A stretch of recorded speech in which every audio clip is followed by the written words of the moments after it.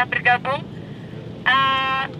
Pada hari ini kita Selasa tanggal 1 April 2014 bersama-sama di sini untuk sekali lagi dan tidak untuk yang terakhir kalinya tentunya kita akan bersuara untuk salah satu buruh migran kita dan ratusan lainnya yang saat ini sedang menghadapi ancaman hukuman mati. 265 buruh migran Indonesia kita di luar negeri saat ini dalam masa-masa menghadapi hukuman mati.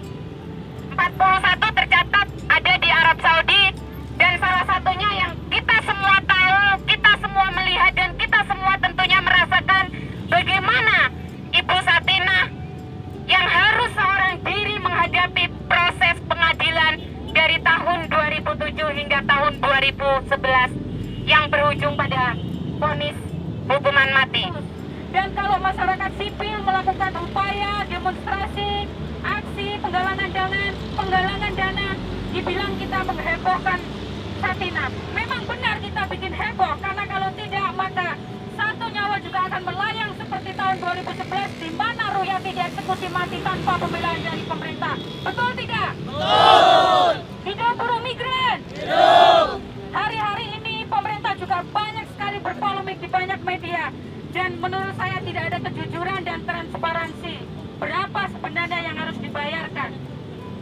Sampai hari ini kawan-kawan masih 21 miliar yang harus dibayar oleh negara, dan sampai hari ini juga pemerintah tetap tidak mau membayari uang itu untuk menyelamatkan Satinah dari APBN. Apakah ini adil buat buruh migran yang selama ini menyumbangkan devisa triliunan kepada bangsa ini? Tidak!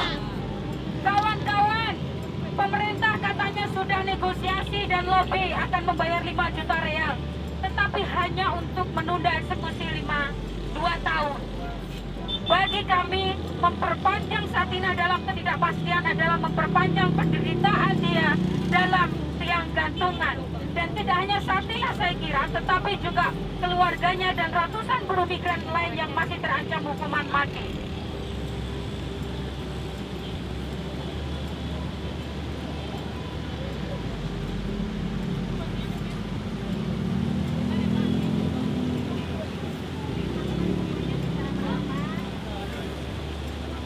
Oke, silakan.